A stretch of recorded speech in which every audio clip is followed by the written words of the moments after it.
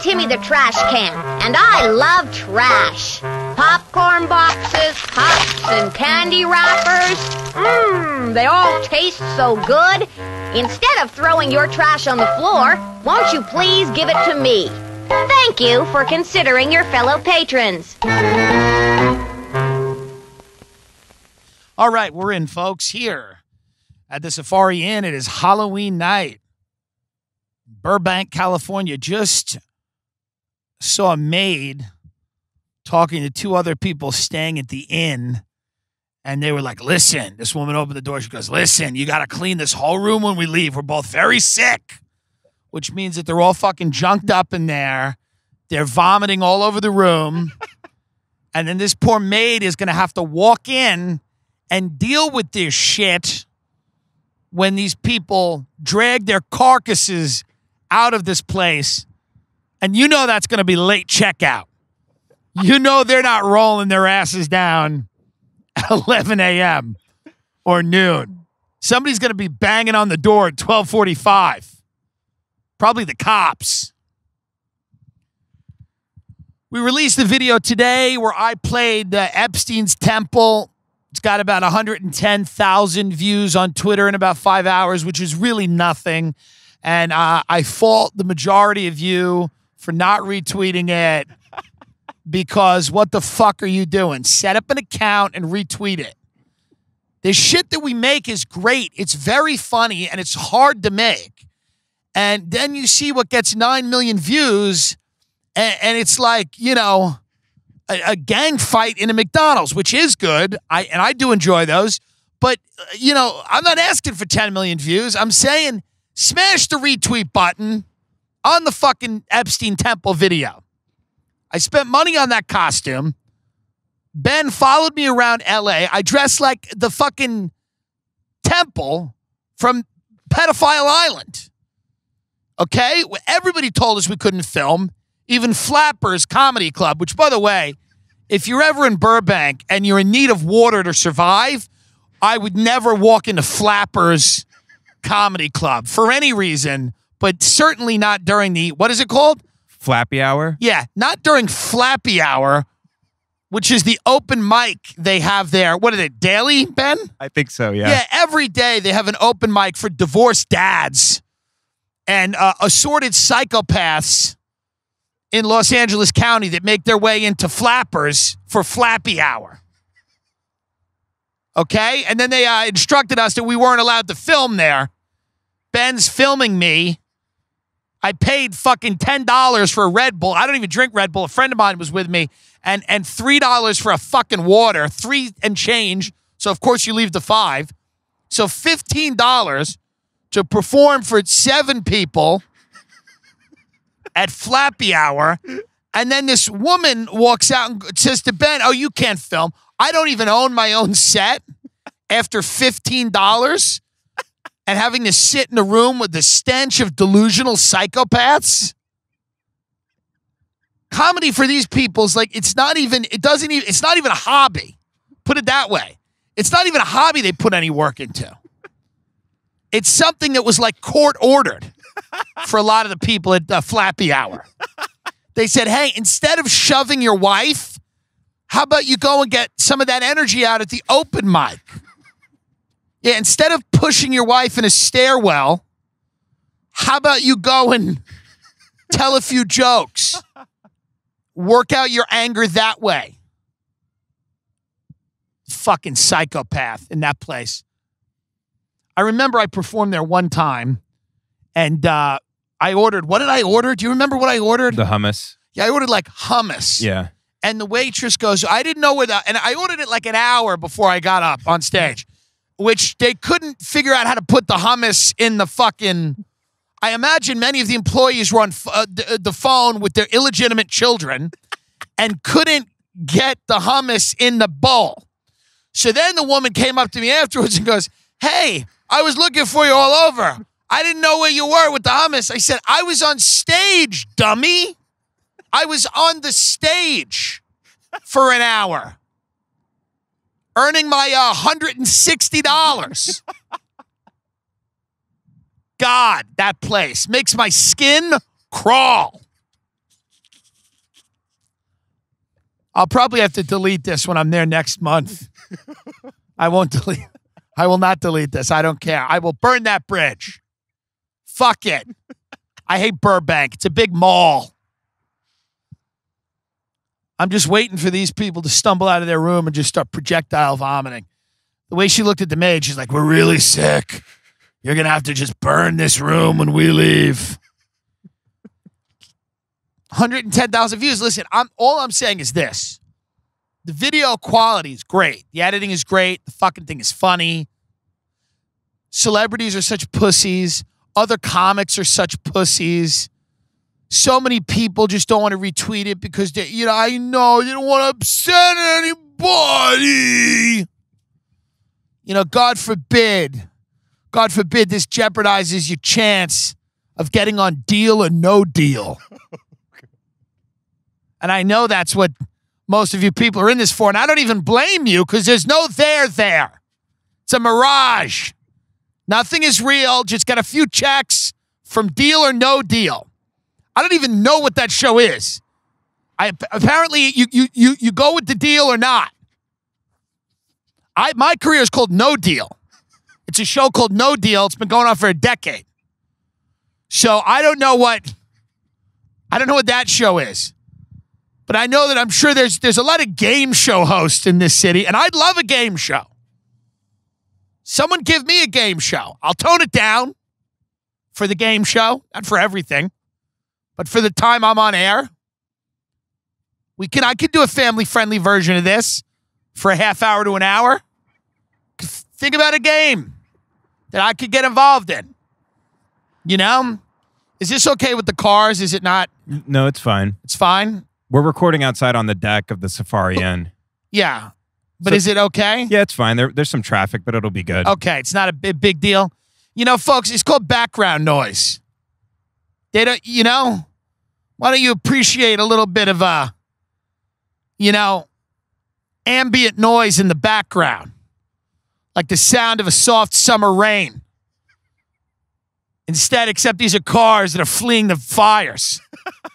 You can hear their wheels screeching as the terrain around them burns. And they're in the car with their family. They're thinking about what would have happened if that family had just burned with that house. And of course it would have been sad, but there would have been a chance at rebirth. My father's wife almost died once from food poisoning. And my dad looked so disappointed when he talked about the fact that she was saved. And I don't think it's because he doesn't love her, but there's a chance at rebirth. Mm-hmm. Do you understand that? It's not that he didn't love her. It's that, waking up alone sometimes is what's needed. After you've been in a bed next to somebody for a long time, sometimes waking up and reaching for someone who isn't there is the ticket. That's at least what his face said. He was kind of very solemn when he said that she was saved. He said, we almost lost her. And the way he said it, he was very matter of fact, we almost lost her, but that would have been it. And I would have had to move on. But he's like, she was saved, and we're all back together again. I'm just saying, smash the retweet button if you can, folks. Not a big deal if you can't. I get it. Many of you have jobs. You don't want to get fired, whatever. Instagram is hiding us. You can get to ISIS. You could have gotten to Baghdadi on Instagram before you can find me. He's now dead, but you could have got to him. You could have got to his IG Live before you find anything that I do. Because Instagram is,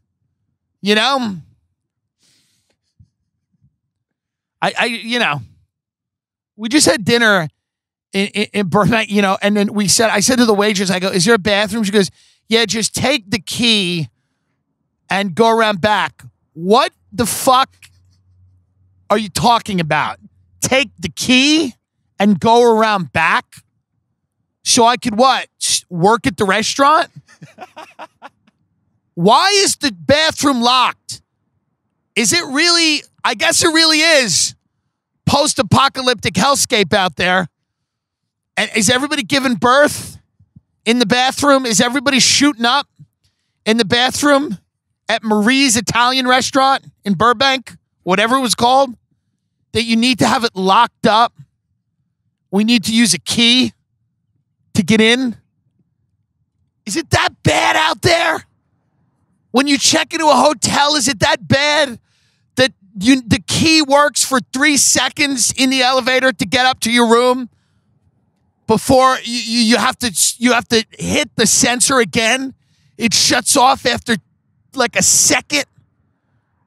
Who is getting on the elevator in between floor 3 and floor 7 to murder you? Apparently everybody. There was probably, as I say that, because none of these corporations give a fuck, there was probably like a slaughter in like a Hyatt or something. There was definitely, and it was a big chain, and somebody got in there and just went crazy. Somebody went in there and went, breakfast buffet, it's not good today. And they went into the elevator and plunged a steak knife into someone's throat. And then Hyatt was sued. And now it's like the NSA, you get into your room, there's 95 sensors to get anywhere. And then the card's demagnetized. You got to keep going down to the front desk and go, they don't work. They don't work. Did you keep them near your phone or your wallet? Yes, I did. I didn't keep it in my mouth. I have to put it somewhere on my person. How about we invest money into cards that don't demagnetize by the 2 things everyone has to carry? Don't keep it near credit cards. Don't keep it near your phone.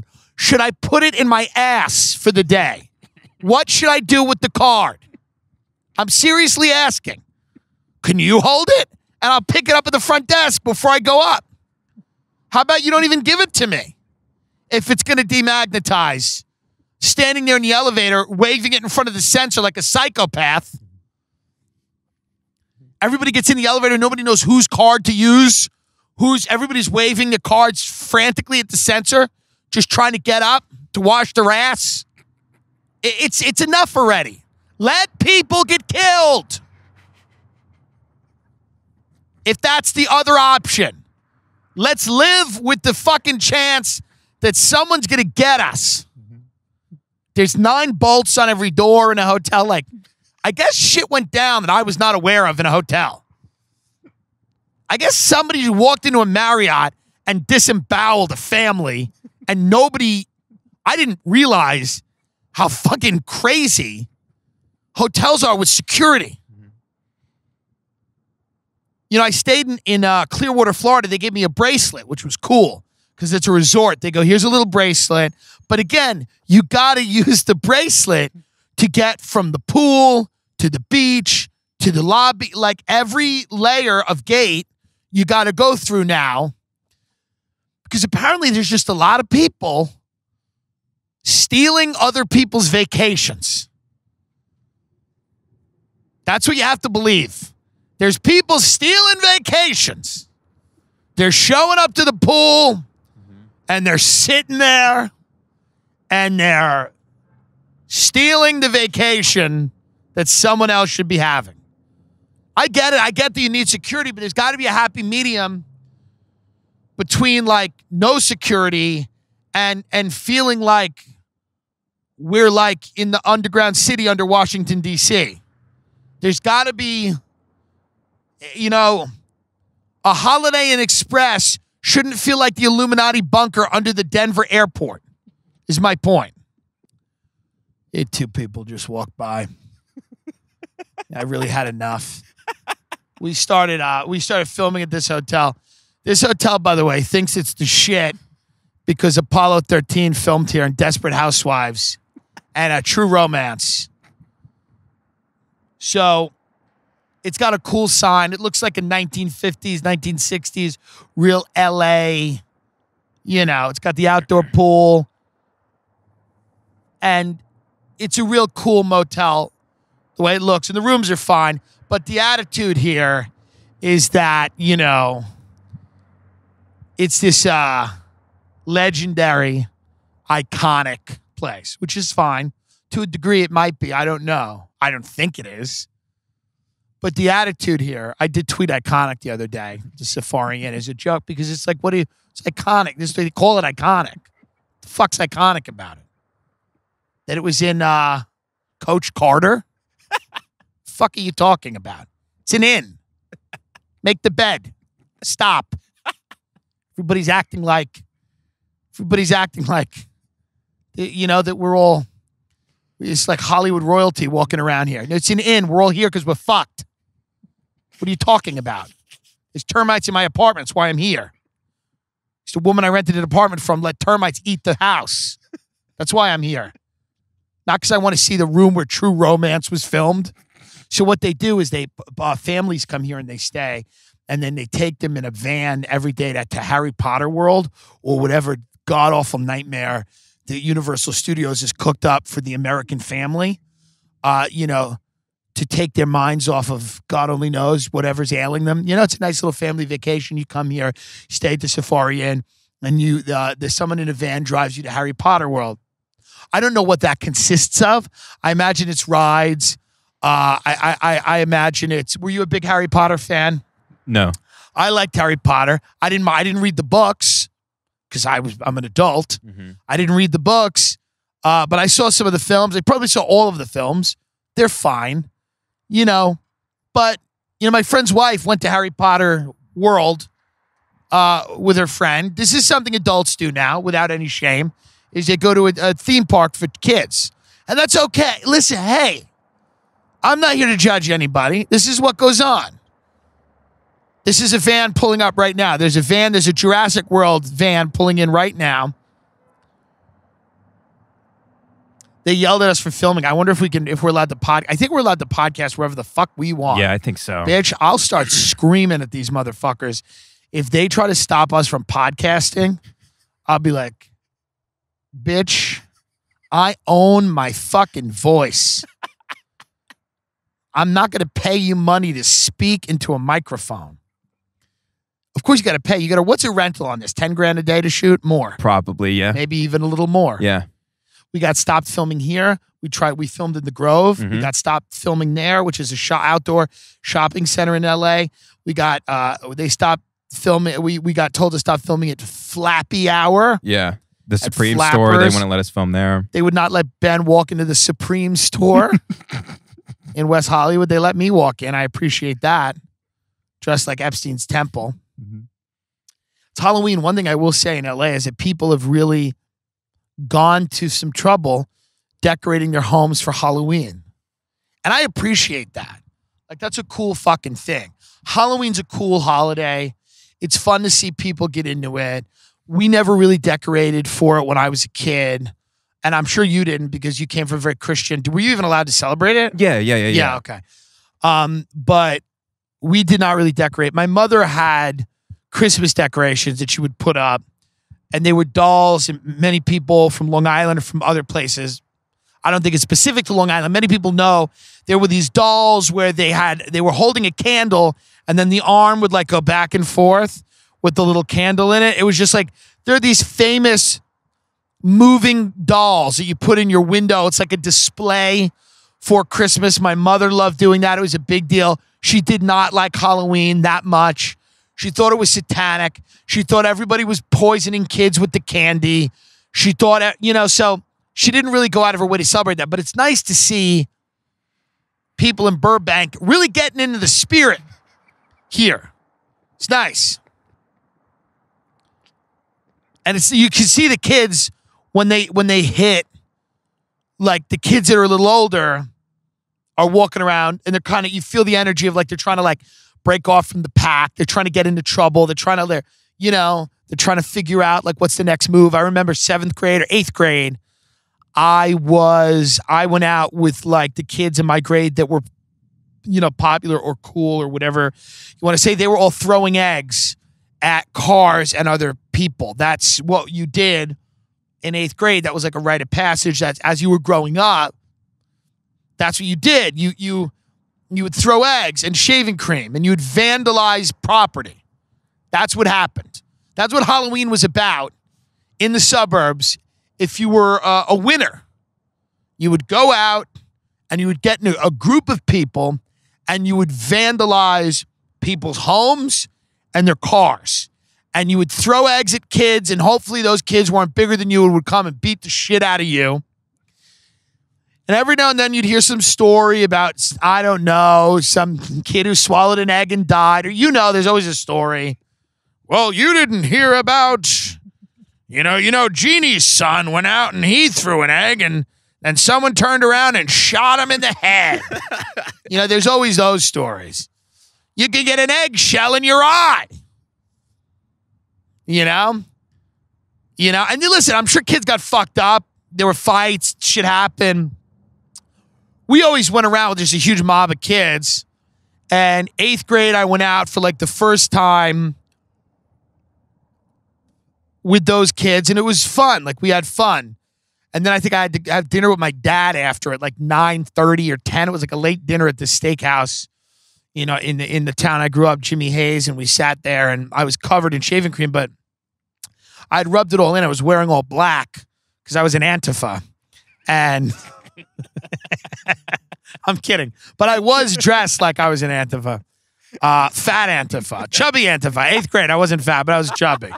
Me and Ray were going to do a sketch called Fat Antifa or Antifa, however you pronounce it, where we were two guys dressed in black, supposed to go to a protest, but instead we go to Arby's and we're just dressed in black and we just don't ever make it to the, it's just like a funny idea. You just never make it to the rally. We never make it to the, whatever it was, the rally, the fight. We just never get there. We just keep going to different restaurants, like stopping off to just get different fast food items on the way to the rally, and we just never get there. And at the end, like a Tommy Lahren type girl comes and just like hits us with the butt of a gun or something. Like, we get close enough to the actual rally, and then she just comes in and just fucking. But I was dressed in all black, and I had rubbed the shaving cream in, but I just smelled like shaving cream. So my dad's like, "What is wrong? What do you smell like?" We were at the table with him and the owner of this restaurant. I was like, "Oh, I just wore some cologne." And the owner of this restaurant's like, "Yeah, because you're trying to fuck those girls, aren't you?" And I was like, "Well, you know me, fucking them hoes." I didn't say that. I was like, "Well," I just smiled. My dad was like, "That's what he's doing, just wearing cologne, trying to fuck members of the opposite sex," which was not the case.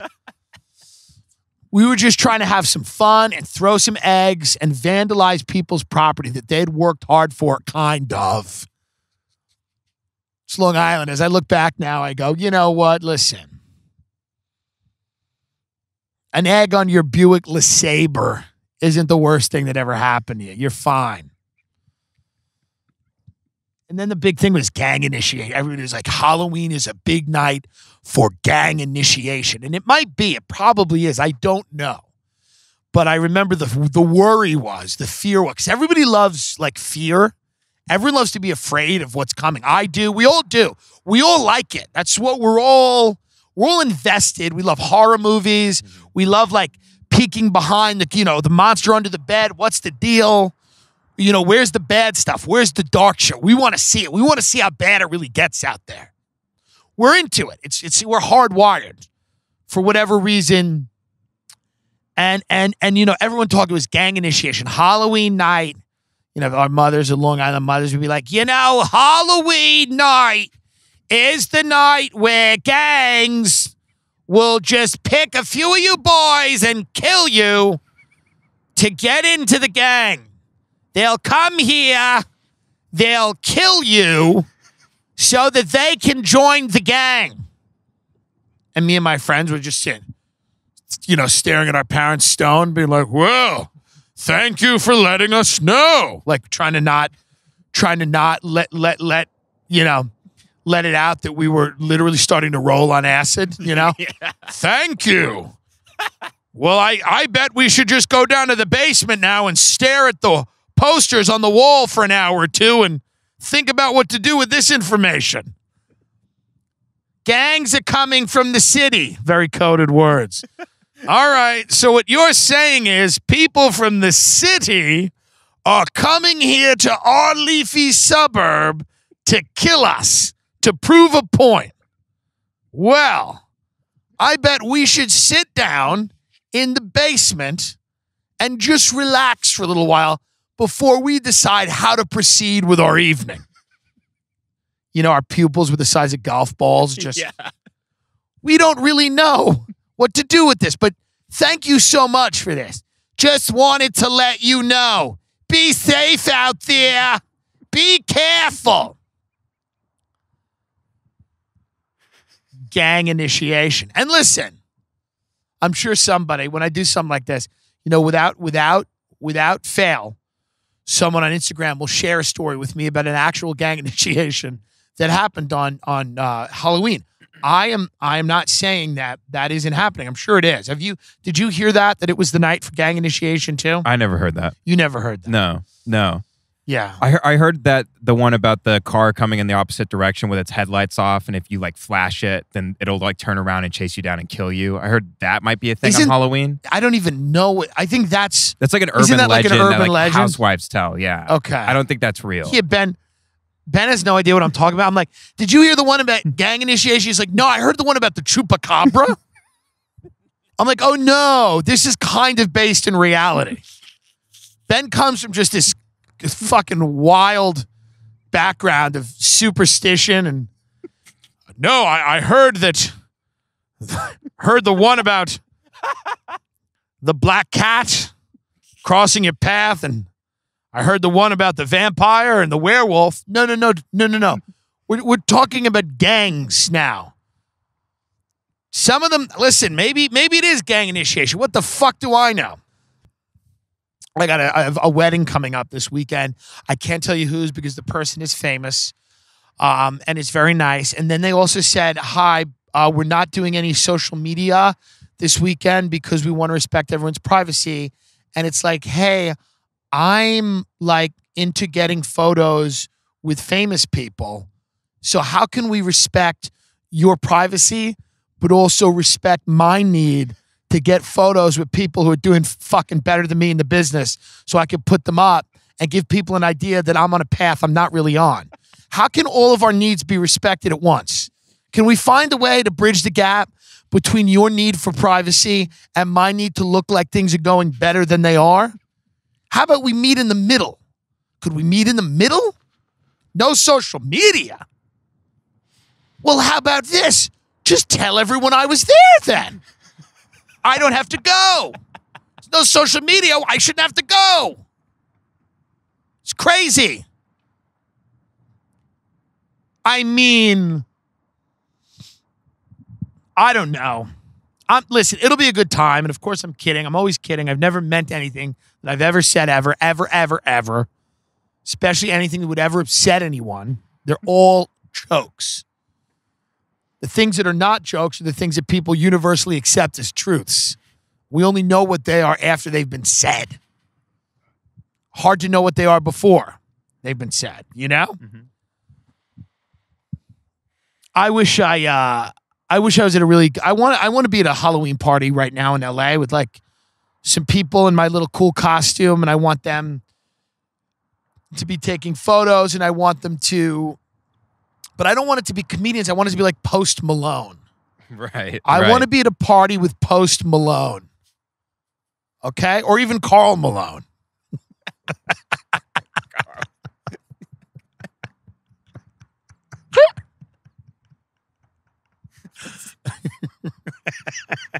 What if is that such a unreasonable request? I want to be at a party with Billie Eilish.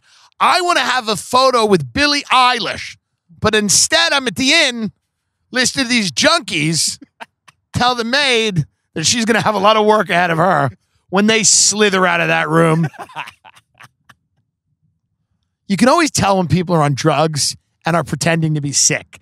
It's one of the funniest things ever. I mean, it's not funny in the sense that they're destroying their bodies and minds and souls, but what is funny about it is it's so obvious to everyone else that they're not really sick and that they're just either withdrawing from drugs or they've taken too many drugs or they don't have enough drugs, whatever the case is. We're very sick. Both of us. We both caught it from each other. Did you, huh?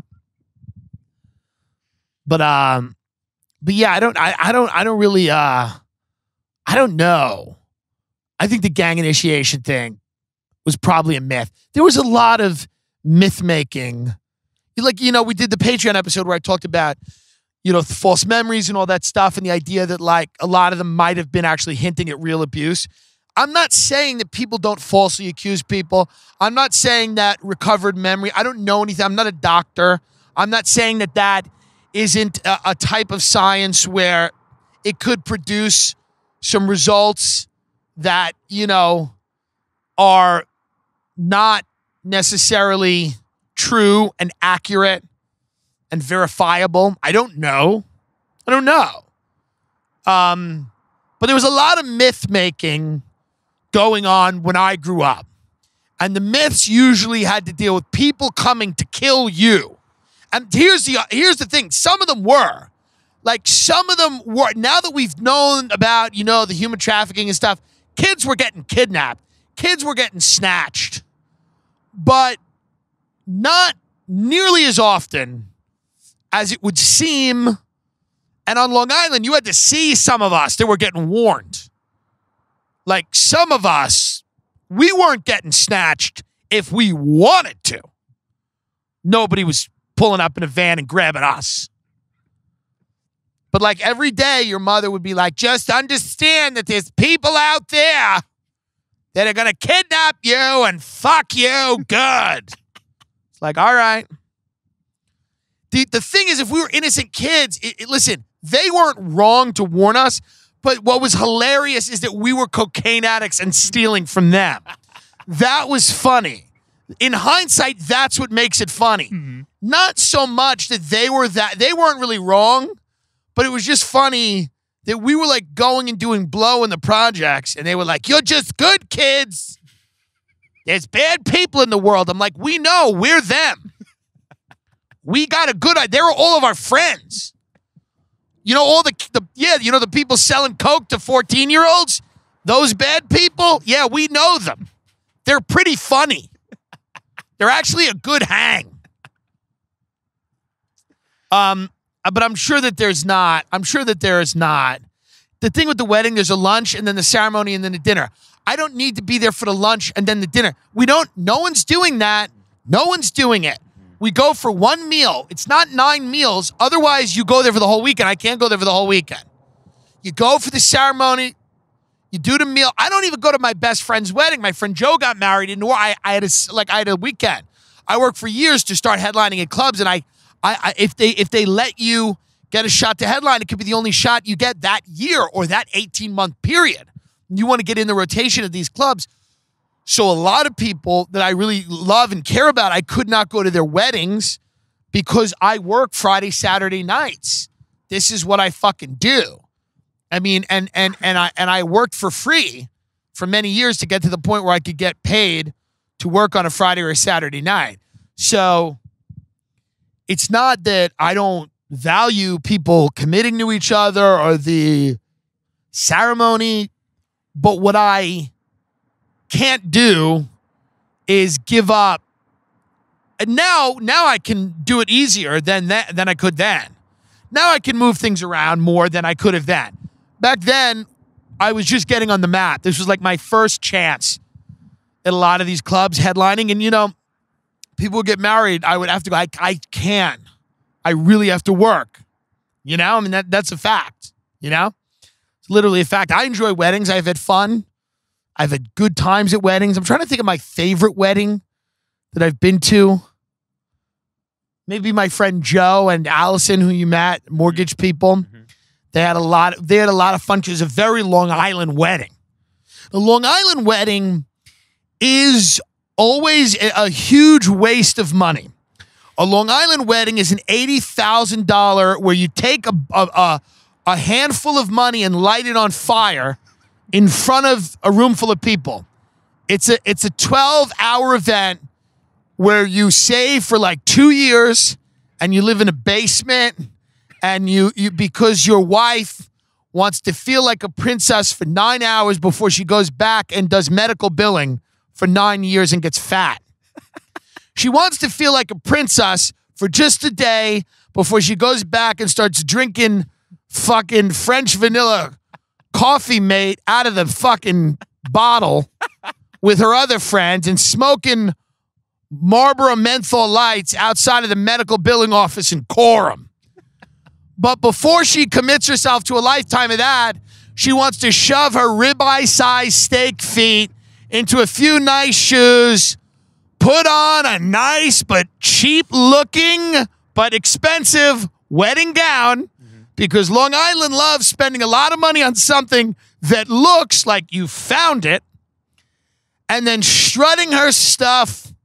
She's been on keto for 9 months. She's lost 6 pounds because she doesn't know what keto is. And you and all your dirtbag friends get to go do cocaine one more time, and I mean one more time that week, at a strip club the night before, the week before the big day. And then your father gives you a fun talk, you know, before the wedding. He says some, you know, profound grunt.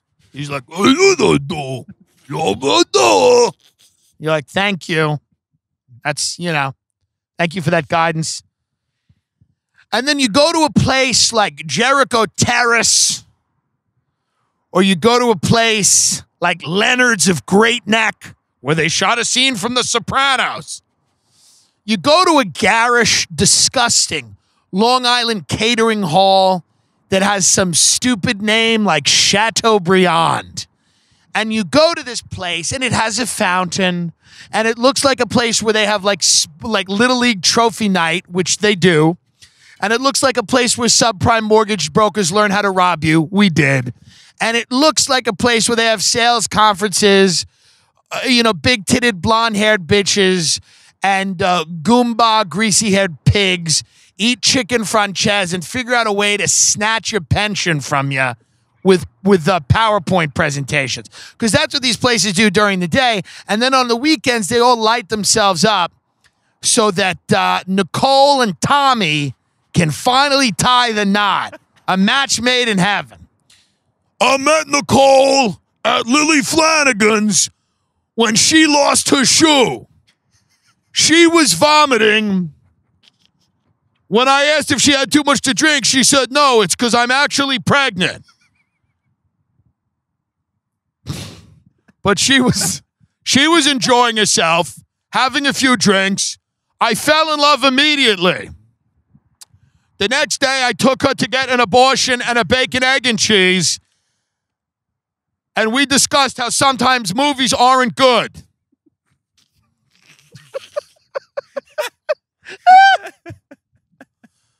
Over the next year, we decided to move in together because we could not afford our apartments on our own. Moving in together was a very big step for us because we had both been evicted the week before.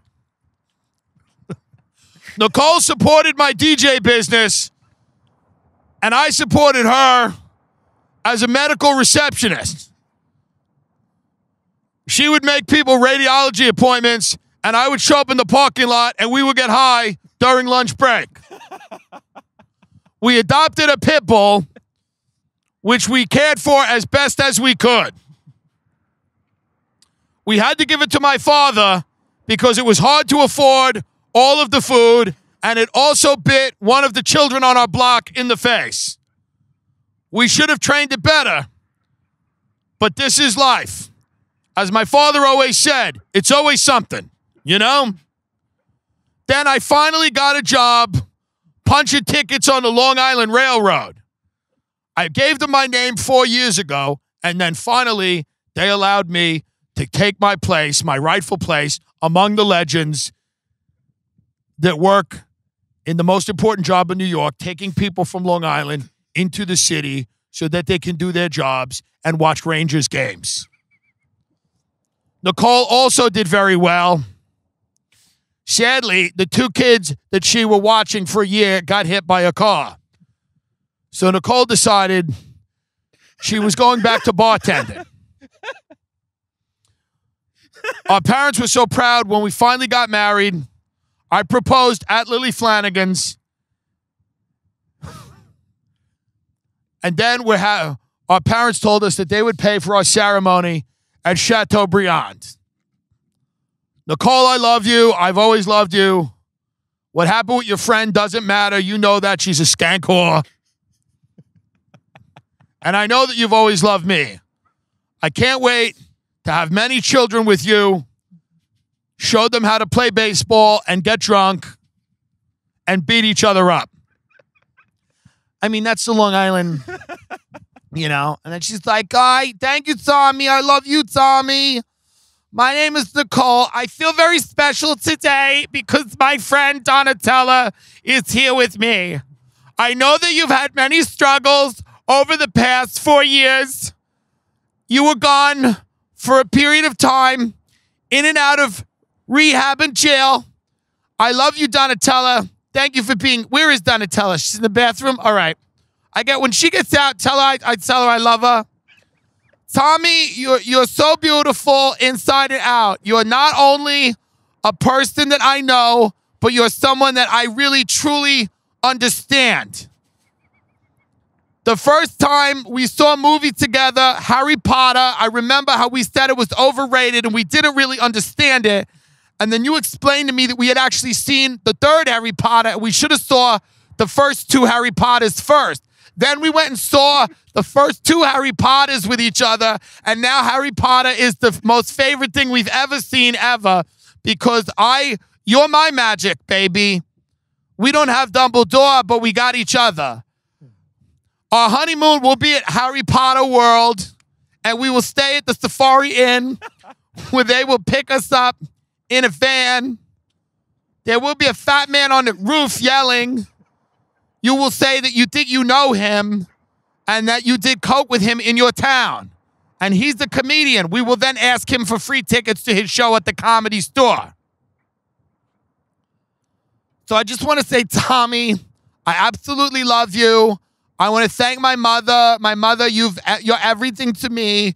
You show me what it's like to be a bad bitch who drinks Long Island iced teas, who doesn't take any shit, who shows up for work when she wants, who quits cigarettes and yet still smokes, who knows how to carry herself in the community as a woman. You told me how to be a woman, Mommy.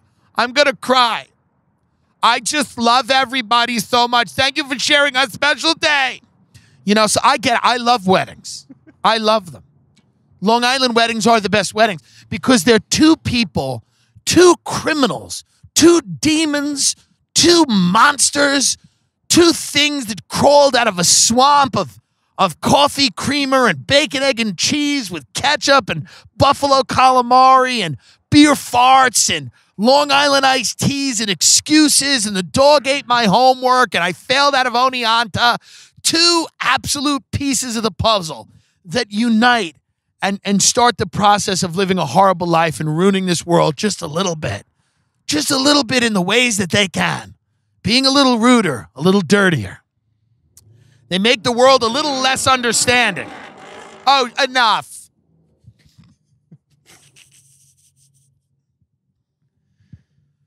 I had a real rally there, but I mean, there's nothing better than a Long Island wedding. It's something that's great. There's real characters there. What are those 2 people dressed up like, Ben? I love, like, the adults that are dressed up in the. So like, they're both Pikachus. They're both Pikachus. They got those costumes at fucking CVS. Sad. What were some of your Halloween costumes? I was a pumpkin, a skeleton, Super Mario. I think that was the last time I dressed up. I was Super Mario. You're a little bit of a basic bitch with the costumes. There's nothing wrong with that. Were you ever try to be a scary thing? No, I never did. I wasn't into scary stuff. I was into like video games and stuff. So I would just dress up like Super Mario, or I think I did Yoshi. Oh, I did Simba one year. What? Simba from The Lion King. Okay. How old were you? I stopped dressing up at like 11. So I think I was Simba when I was 5. Okay. So I didn't. When did you stop dressing up? Did you stop dressing up in high school or? Yeah, I didn't really dress up past 8th grade. Yeah. 8th grade was the year I went out and threw eggs. I think 7th grade, I might have wore a mask. Because you edge out of the costume into the mask. Yeah. You go from the costume to the mask. And then some people get into the costumes again or get real creative or whatever. You know? Yeah. But 7th grade is the year of like, I'm going to wear a mask. I'm a badass. But you still like candy. You know? You still want candy. And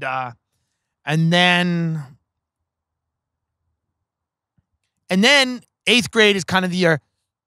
And then high school, you know, some people have parties. But then high school Halloween, I'm trying to remember. I think they were just, you know, high school had a Halloween, like,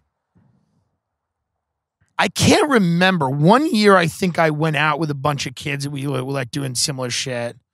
Me and my friends in 11th grade my friend had a house in Rockville Center and we used to throw fruit which is very dangerous, to throw like fruit at cars. There was like police involved. It was very bad. It was crazy. Like we threw whole fruit at cars because we thought it was funny. And we were in 11th grade. We're like adults. And we thought it was funny to just pelt passing cars with fruit. And you know, they would get mad. They would stop their car, they'd bang on my friend's door, and they would be like, hey, I just got nailed. Like, what the fuck, dude? Like oranges and just whatever, you know? People get pissed off at that. But this was like one of your friends that you have where you're like, oh, this kid's got a bigger house than me. It's fun to hang out with him. He's a fun kid. His name's Ryan. He's still a fun kid. But like he would do crazy shit. He was really into pranks. He was really into like they just loved it. They just loved throwing, like, I didn't give that much of a shit about pranks, but you just do what other people do to fit in. Okay? That kids, if you're listening, the biggest mistake you can do is march to the beat of your own drum. If someone else is doing something, even if it's dangerous, just do it. It's the way the world works. That's how we get people to go to war. So my point is, and if you tell me that you shouldn't do bad stuff that other people are doing, don't ever tell me, then how are you going to support the troops? Because I think that's pretty much the logic of that. Well, why are we all doing this thing? Shut up and do it. Are these people guilty of anything? Shut up. We're doing it. Okay. I'm kidding. I know that there's more going on there than that, but I can't unpack it now. It's not the time. It's not the time always for discourse on geopolitics. Not the time. It's a Safari Inn. But sometimes you make a friend, you just got to do what they do.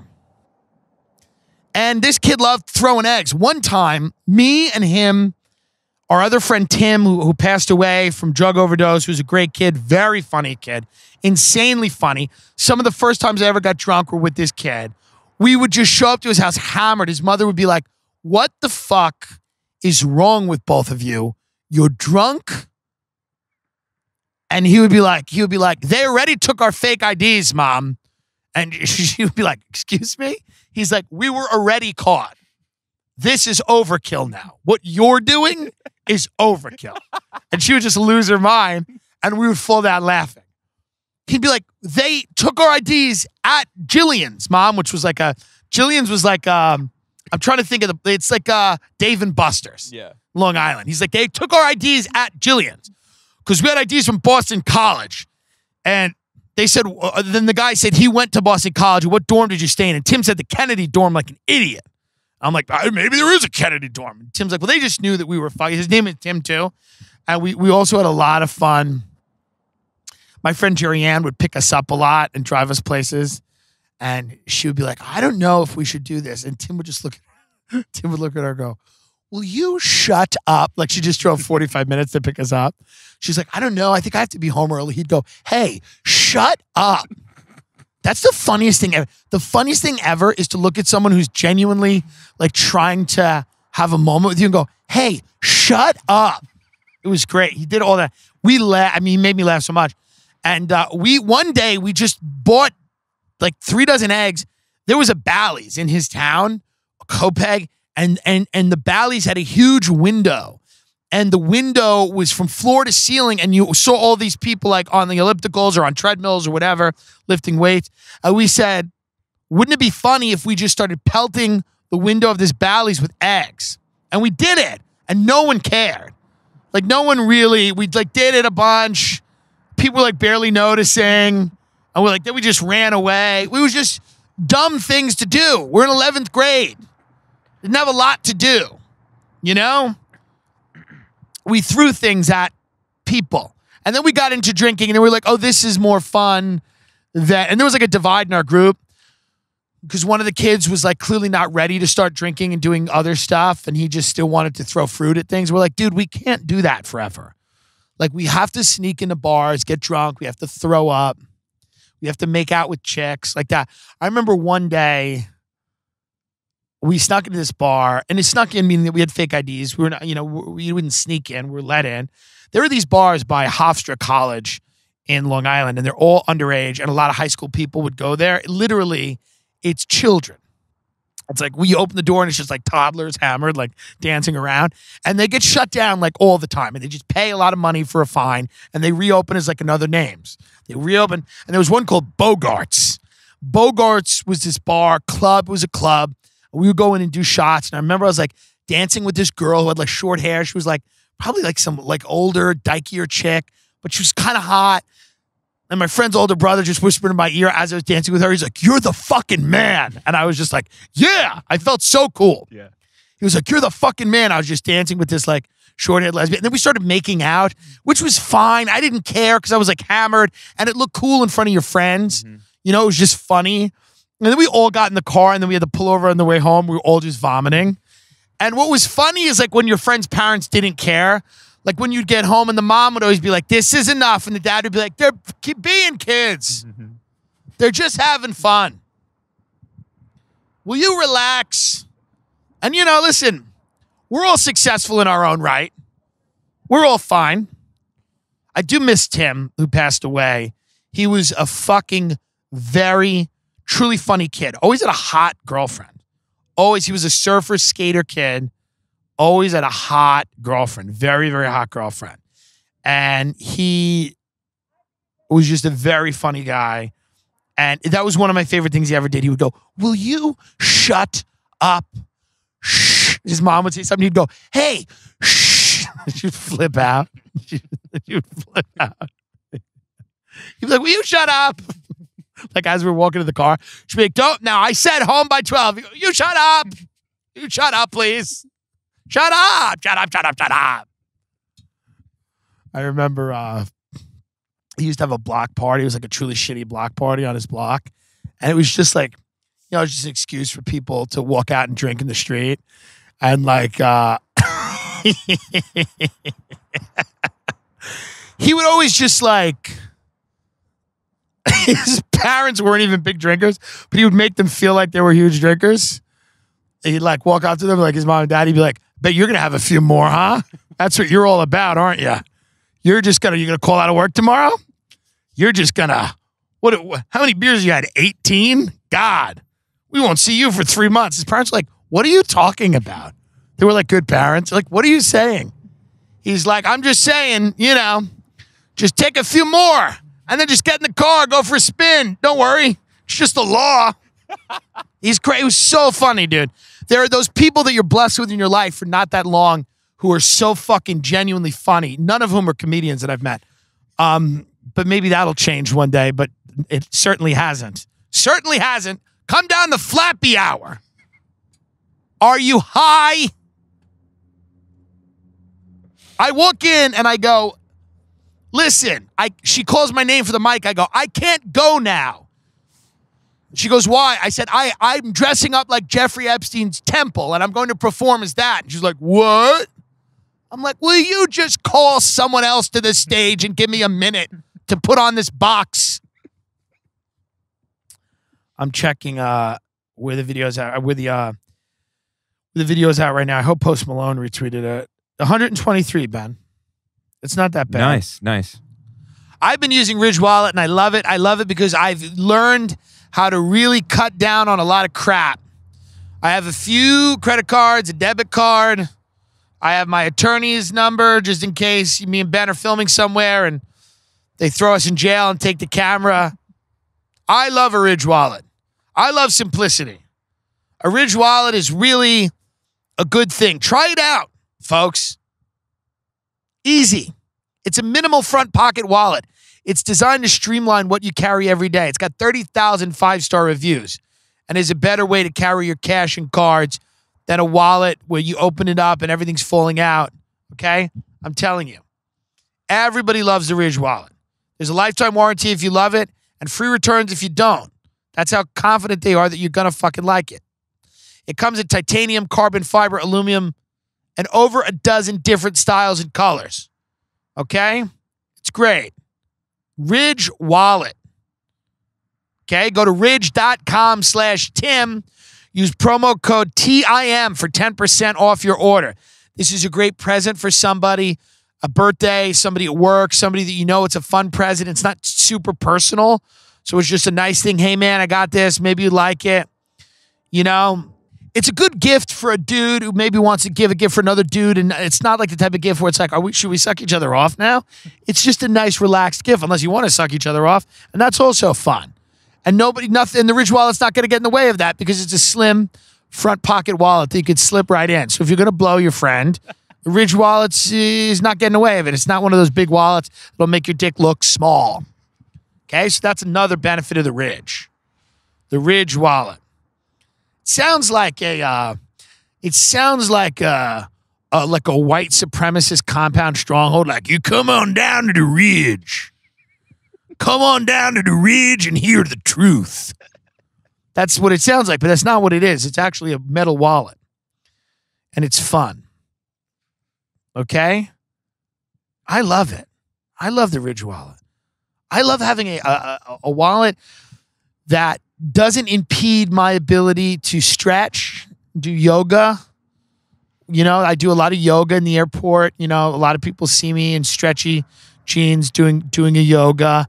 And I like that I have a Ridge there because it doesn't impact my ability to do a nice yoga.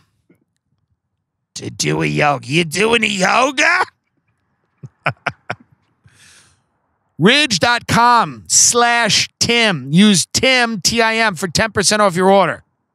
You like the show? You want to support the show? Get the fucking Ridge wallet because that helps us. It's a good wallet. Many people like it. Are you better than them? I think not. You don't need an old leather wallet, boomer. Get a Ridge. It's sleek and sexy. It's metal. You could slice someone with it if you need to. It's a weapon.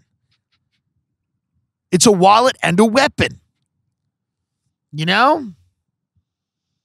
I'm telling you. The Ridge wallet is essential for the modern man. Or woman. You better buy these, women. I want all women with Ridges now. I want non-binary people, gender non-conforming. I want all of you to have Ridge wallets. The Ridge wallet doesn't have a gender. It's a little metal thing. It could be for anyone. It's not masculine or feminine. It's just there. It's just like, it's metallic. It's an element. The carbon Ridge is my favorite. What's your favorite Ridge? My favorite Ridge? Yeah. The one I have in my Which back one pocket. is that? This guy right It's here. a front pocket wallet, dummy. Oh, I put it in my back on accident. This one, it's such a cool color. I put it in the YouTube video. You can see the picture of it. It's like blue on the top and it goes down to the gray. I love it. You're like a real mall skank. Anyway, get the Ridge wallet. It is a cool thing, actually. I do like it. Listen, I have the carbon one. I like the carbon one. Ridge is the future of wallets. They have great backpacks. Can people also get the backpack? I think so. I have one of the backpacks. I love it. I love the backpack, too. I don't know if I don't know if they sell the backpacks. I would imagine they do. Yeah. Get the wallet first. That's more important. But listen, also, check into the backpack. They make a really solid backpack. Truly tremendous backpack. I'm all about Ridge. Come on down to the Ridge. My wife will make you a meal, and we'll sit down and tell you the truth, and then you decide what you're going to do about it. The Ridge. It's FBI agents being like, we're watching The Ridge. We've been watching them for 6 months. It's been intensity of activity, a flurry of activity up at The Ridge. Where it sounds like what's that dumb show on Netflix that everybody loves? The Ranch. The Ranch with Ashton Kutcher. Yeah, The Ranch. God help us. God help this country. Is it good? I haven't watched it. I don't like it. Yeah. It's a sitcom. It's Sam Elliott and Ashton Kutcher, and he's the dad, and they're married, and they live on a ranch. I'll do that. I'll do it. As much as I criticize all this shit, I will be in any of it because there is no God, and we're all going to burn in hell. Ridge Wallet. Ridge.com/Tim. 10% off your order. TIM. Don't fuck around. Get the Ridge. 5 to what? An hour? We're at 55 right now. Yeah, we got to do longer than that. Yeah. I'm just giving you a We timestamp. got to do 6 hours. I'm deciding when I have to fly. The problem with flying back to New York is that you lose 3 hours, and I hate fucking up like my sleep cycle. I hate like taking a red eye where I don't sleep, and then I nap during the day, and then I can't go to bed at night, and now I'm fucked. I hate red eyes. Red eyes drive me insane. I don't like them. They make me paranoid. I don't like being on a plane where everyone's asleep but me. I don't like it. So then I sometimes leave early in the morning, but then sometimes you leave so early in the fucking morning that it's absurd. I still may book the 6 a.m. flight. I don't know. I got to go. I got to get a dress shirt for this fucking wedding. And I got to get khaki pants or like nice pants, a dress shirt for the wedding.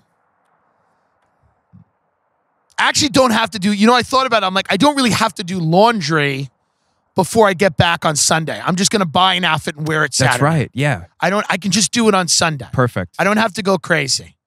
I just have to go to this wedding where I'm going to give somebody who makes millions and millions and millions of dollars a $400 gift certificate to a restaurant and a bottle of wine that I'm splitting with another person. It's a group gift, okay? But that's the way it is. You gotta act appropriately. This ain't a Long Island wedding. This is upstate Westchester. These people know how to act. This is going to be nice. I'm expecting some good food. Some very nice food. That's the situation. You got a wedding coming up. Have you guys done any planning for it, or it's kind of... Yeah, we have the venue and everything, but we're working on everything else right now. Right, yeah. You going to have a DJ? You going to have a band? I'm not sure yet. You want me to get Post Malone? He's good, man. He's talented. I like him. What are you saying? I like him like I don't like him. I like him too. He's good. You want me to get Billy? Yeah. Can you get Billy to come to my wedding? I'm a bad guy. Do-do, do-do-do-do-do. People in Long Island are so out of it, they wouldn't even know who she is. Who's this girl? Oh, this sucks. Put on Joel. Where's Nelly? They're like 13 years behind popular culture. Yeah. I like Nelly. Where's Kanye West? We love Kanye. They love Kanye now. He's talking about Trump and Jesus. Nice.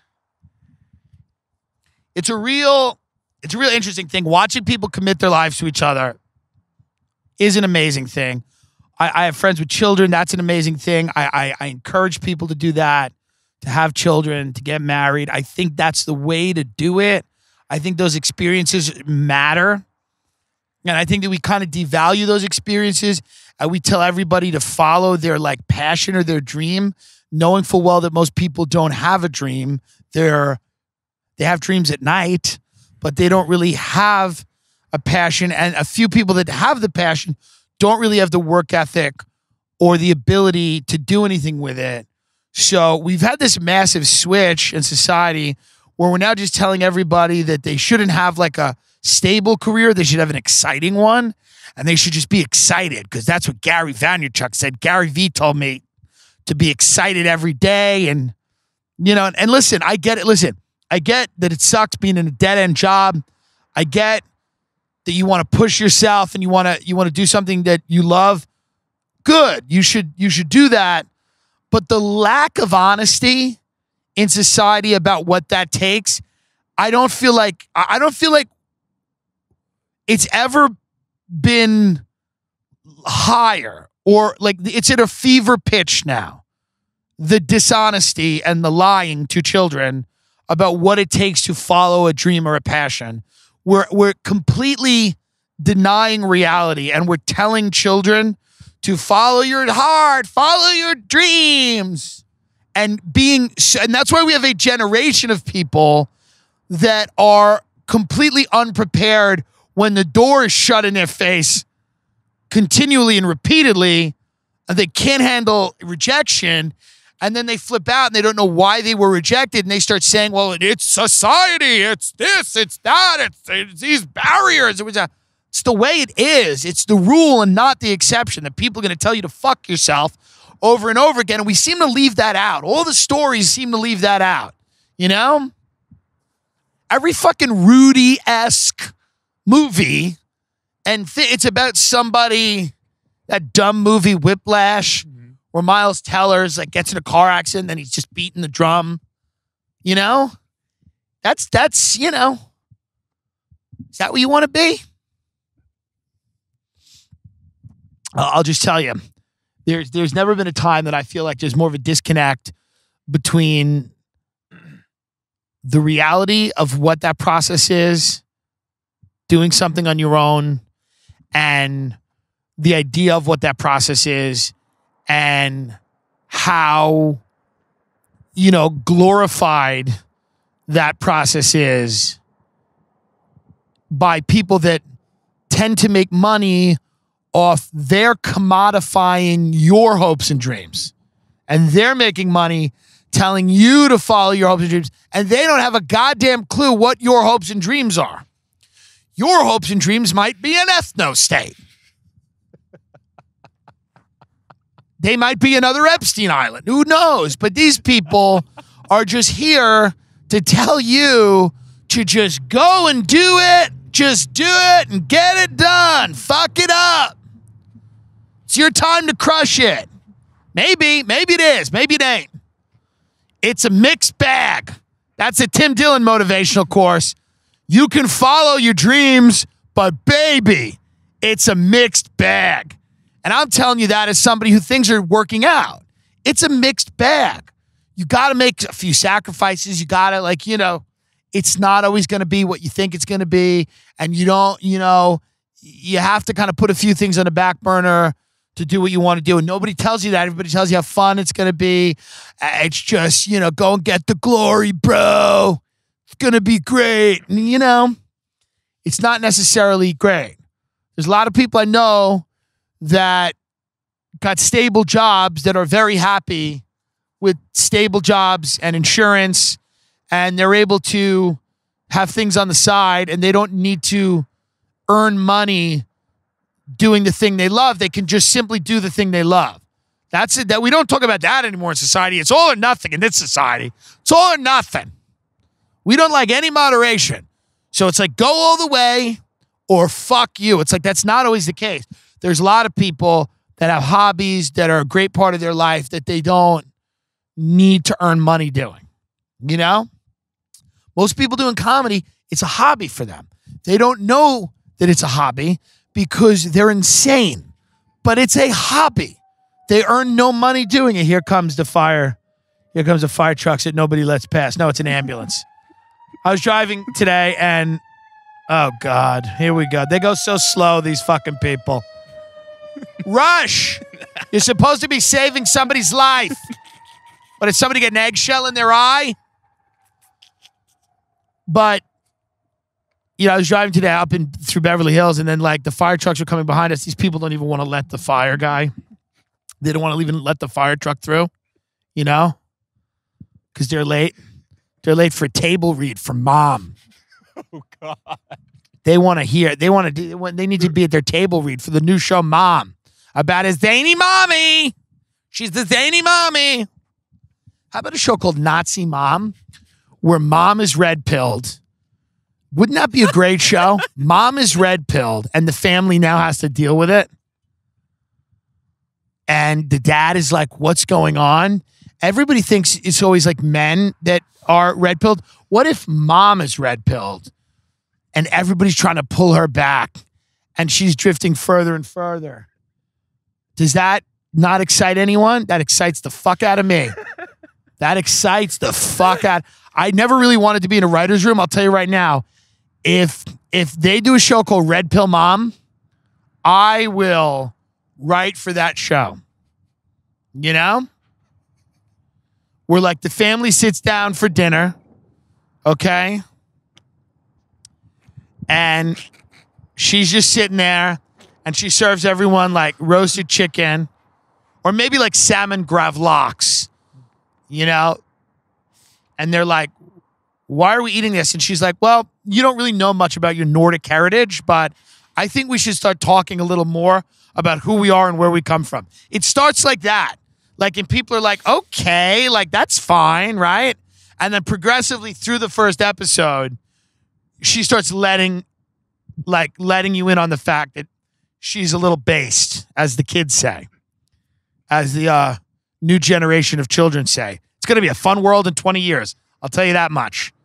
If the kids are any clue, it's going to be a fun world. You may want the corporations in 20 years. You may be begging for Chase back. You might be like, remember when it was just Citibank that we had to contend with and not bands of marauding psychopaths that are armed to the teeth? I don't know if that's the case, but it certainly doesn't seem that. Thank God no one leaves their home. That's the only thing that we all can really just sit in the fact and the comfort that nobody really, unless they have to, leaves their home. We've created such a life for ourselves online that we would never be able to produce in actual life. Online, everyone's a hero and everyone's this and that. And in real life, everyone's just online at Dunkin' Donuts and disgusting. But online, everybody's making positive changes. Their lives, it's one motivational poster online. It's like an eagle with the wings spread. Everyone's like, soar. I'm soaring. I'm destroying people. I'm clapping back at the president. I'm shitting on the president. I'm giving celebrities a piece of my mind. And then when you walk out of your house, what do? You go to McDonald's and you get a cheeseburger and then you eat it in your car and you cry. And then you go back in and you're like, I'm going to tell Alyssa Milano to fuck off. And good, because I don't like her. But that's what it is. So whenever I think things are going to get too bad, I realize that we are blessed with the fact that, but you know, who knows? That'll eventually run out, I'm sure. And as things get worse, people might venture outside. I don't know. May happen. May not. I just want to go. I just want to go to as many weddings before that day happens. I just want to go to weddings. That's all I want to do, man. Is just go to weddings. Somebody was OJ. Oh, OJ Simpson did a Halloween thing. I love him. Can we forgive him? Can we let him back in? Like, can he come back now? He paid his due. He killed his wife and a waiter. But look at all the good things he's done. Like, I'm sick of this cancel culture not taking into account the full person. And that's what I think OJ is I view him as the first casualty of cancel culture. Really. We canceled him.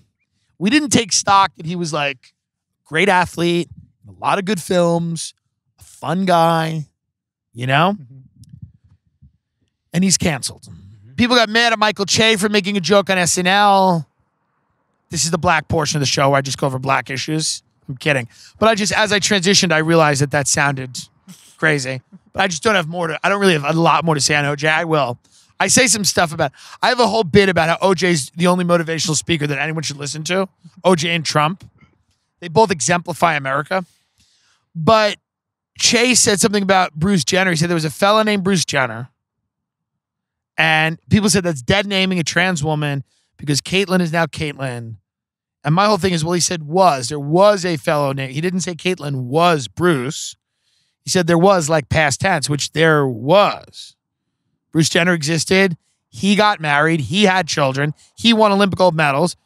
I mean, to say that Bruce Jenner was never Bruce Jenner, you could say that he didn't feel like Bruce Jenner. Okay.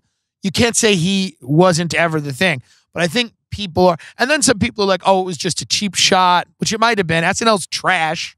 Che's really funny, but SNL's garbage. It's just not good. And I've defended SNL. I defended it to open micers shitting on it. And I feel bad that I've defended, because the people who often shit on SNL are often unemployable vagrants who live on floors and borrow drugs. So they are like shitting on a thing that they couldn't, if somebody gave them a job there, they couldn't do it because they would have to shower and leave their apartment and arrive by like 9. Like that would never happen. It could never happen. They couldn't even do it. But they blame all of it. But SNL does. Here's where those human, like human garbage people are right, is that the show is not good. It's not funny.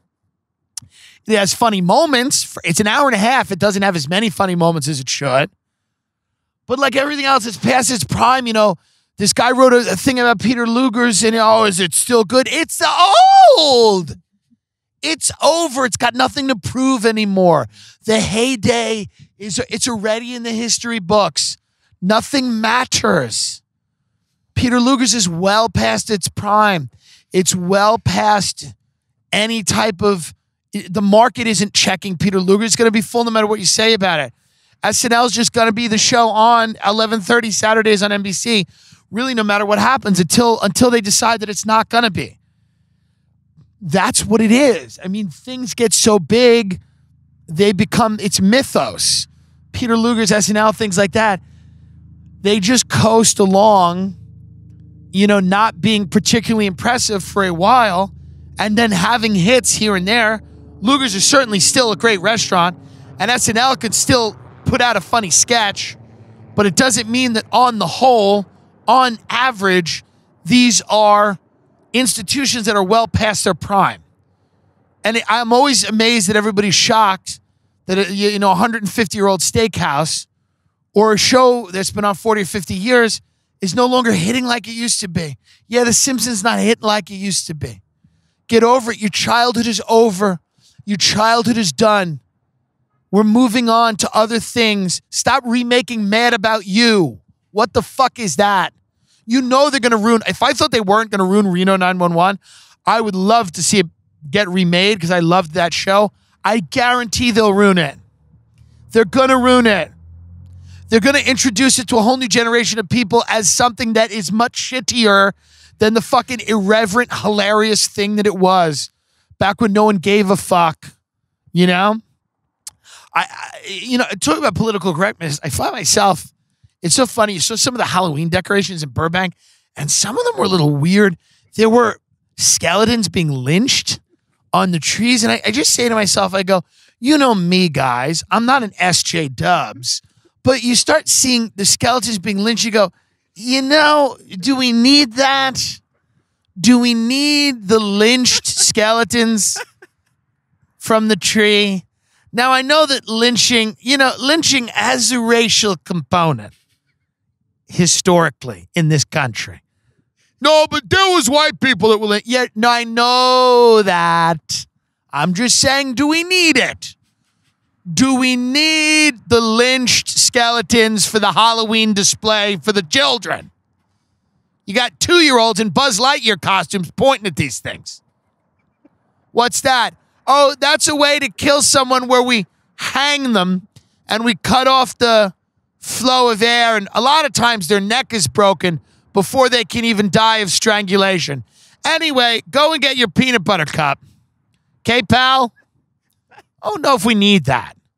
There was also there was one that was clearly an ode to what's the one? Was it Michael Myers? What's the one with the summer camp that happens at the summer camp? Friday the 13th. So there was clearly no ode to Right. that. Yeah, Or yeah. I don't know. They're all the same. To me, there's Freddy Krueger, there's Nightmare on Elm Street, then there's Friday the 13th. It's like, then there's Jason. It's a whole thing. It blends together in my head, you know? Mm-hmm. I love all that stuff, but I'm not an aficionado. I prefer horror movies like things that I've seen that have like, Jacob's Ladder with Tim Robbins was a good one. Things like Cabin in the Woods that were fun. Joss Whedon made, before he, joined the Lilith Fair or whatever he thinks. Yeah, that guy. What the hell's going on here? He got his wife canceled him. Got canceled. He was like cheating on his wife. He's like, you don't know. I love these guys that get caught and then move like further to the left when they were to the left. It's like, no, you got to go right now. You got to shimmy right. Shimmy right. Shimmy right. You got to get red pilled. You can't dance further to the left. Like these guys, like they get caught cheating on their wife and they're like, well, I'm non-binary now. It's like, no, hold on. But that was a fun movie. That was like, I like House of a Thousand Corpses, Rob Zombie, Devil's Rejects. I like stuff that's a little campy, a little funny. It has elements of fun in it, but I love all the old shit too. Hostel was fun. The Ring was great. Jenny Slate's new special. A lot of these things are, in and of themselves, kidding. It's phenomenal. Everything's great. Everything's great. The comedy press has lost their minds now. They've collectively lost their minds where I can't even get mad at them anymore. They should be put in a padded room. People writing about comedy right now should be put in a padded room and have all sharp objects and shoelaces taken away from them. They are a danger to themselves and others.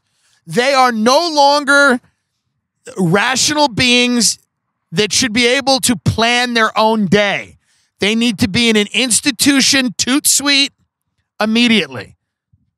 They're making comedy lists with people who haven't done comedy in 5 years who are homeless, and they're going, these people are the comedians that you're going to know. I bet. By the way, being on one of those lists is a curse. I know I've seen people that have been on those industry lists. 3 years later, they're like wandering around the streets of Los Angeles. Like they can't find their way home.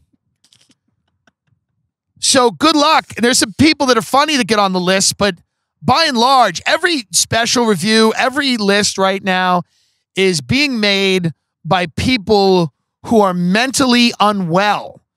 The only comics they like are comics that they think would invite them to a party, i.e., losers. The only comics they like are comics that don't remind them of the people who rightfully used to spit in their faces during homeroom. I'm really going off today. The air is very crisp, and I feel very good. But what I mean is, and I don't want to sound too drastic or too extreme. I believe the police should arrest the people that are reviewing comedy right now. They should arrest them in the middle of the night and take them away from their families and interrogate them with as to why they find certain things funny. They should be interrogated. They should be under a hot light, and they should be forced to watch this special and fucking admit, or at least have reasoning for why you found this funny. Whatever special it happens to be. I've got no beef with Jenny Slate. It's just that was the special that everybody said is the greatest thing that's ever happened, and I watched it. Listen, she's clearly talented. It really wasn't for me. That's okay. I'm probably not for her. But the praise that is leveled on people clearly has nothing to do with the actual thing anymore. It's completely divorced from what the thing is. It just doesn't matter. It's not that specific special. It's really all of them. It's anything that anybody's fucking doing right now. It's a statement. I'm making my reviews a statement. It has nothing to do with the actual thing that anybody's watching. Nobody was mad about Chappelle's special. It wasn't real. These people turned it into something that wasn't real. Okay? Nobody thought Nanette was the greatest thing in the world. They turned it into that. No one, not a person on earth was like, this was the greatest comedy special. They might have thought it was a meaningful piece of art, but there's not one people were trying to say it is funny. Fuck you. You don't know what fun.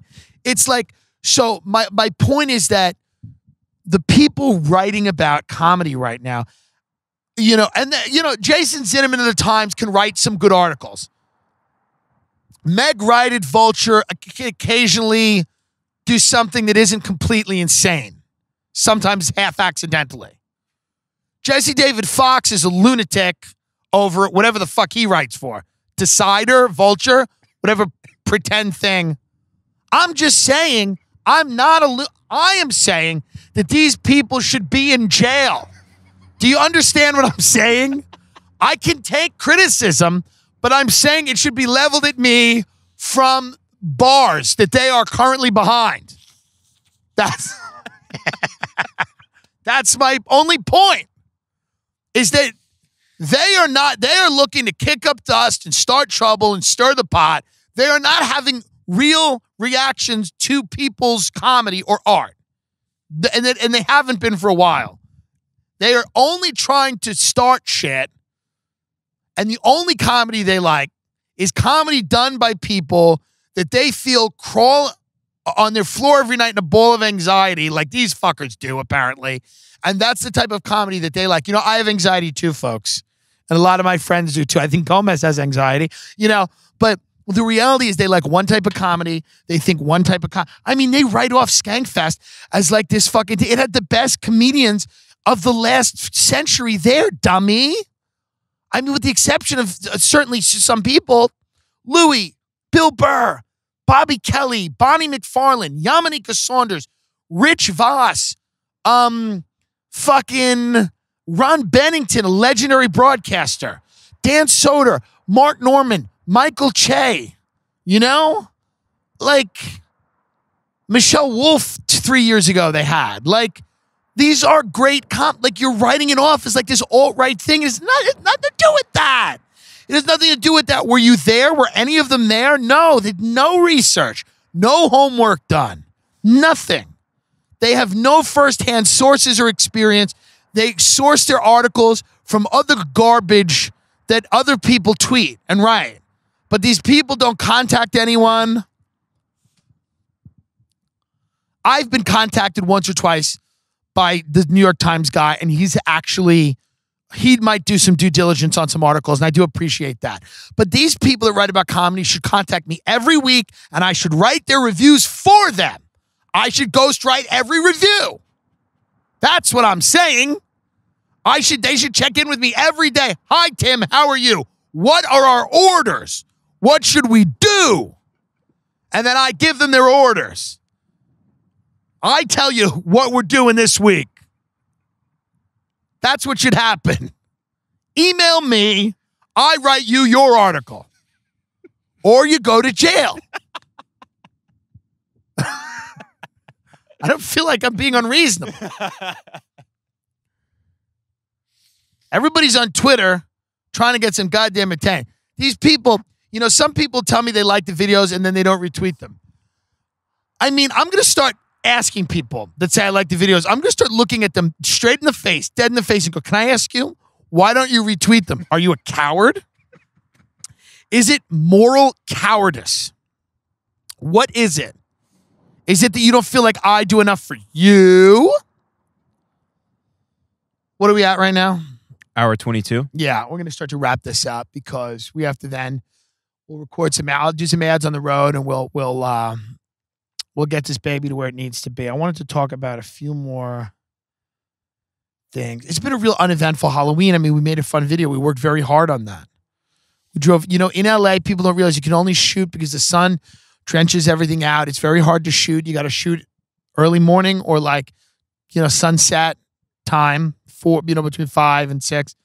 And to get anywhere in the city is an hour and a half, an hour, long traffic, parking's a bitch. It is, Now, I love doing it, and we have a lot of fun doing it, but it is a process. It's not nearly as easy to make things. When we're in Ben's garage, it's a little different.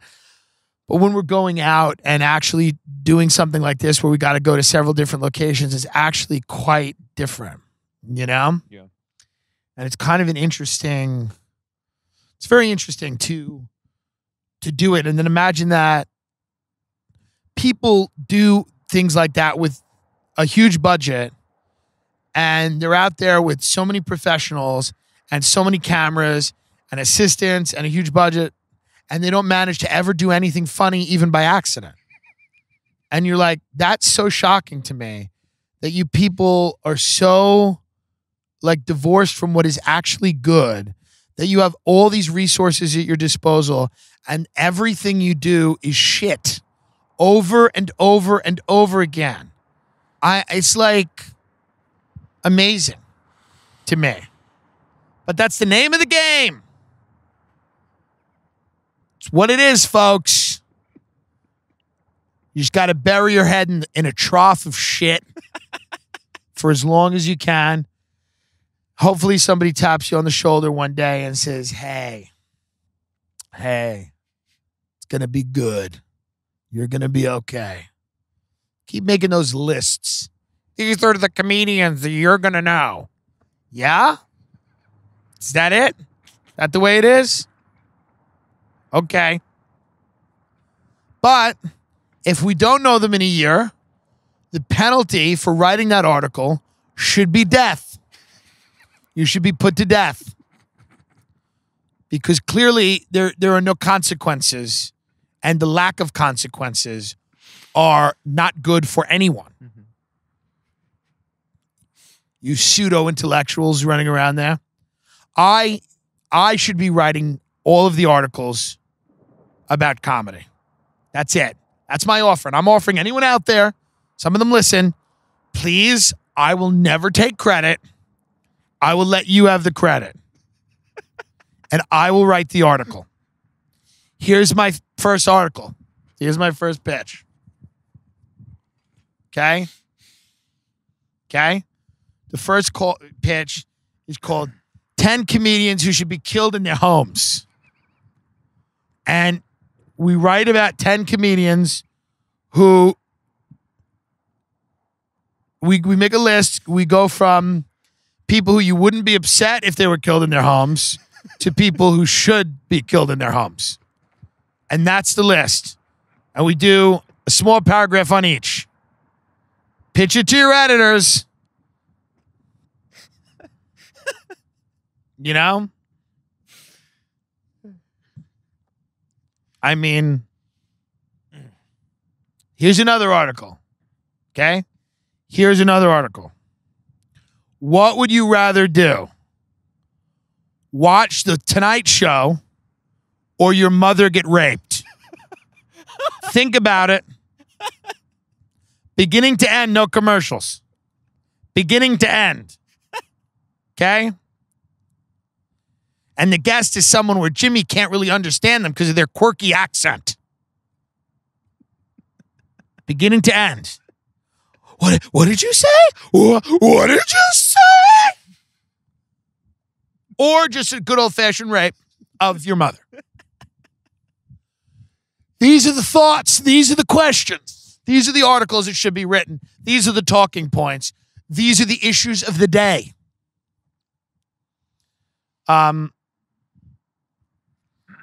We've had a lot of fun. We're going to wrap it up. We've had a lot of fun here tonight, folks. I know that you want a visual aid.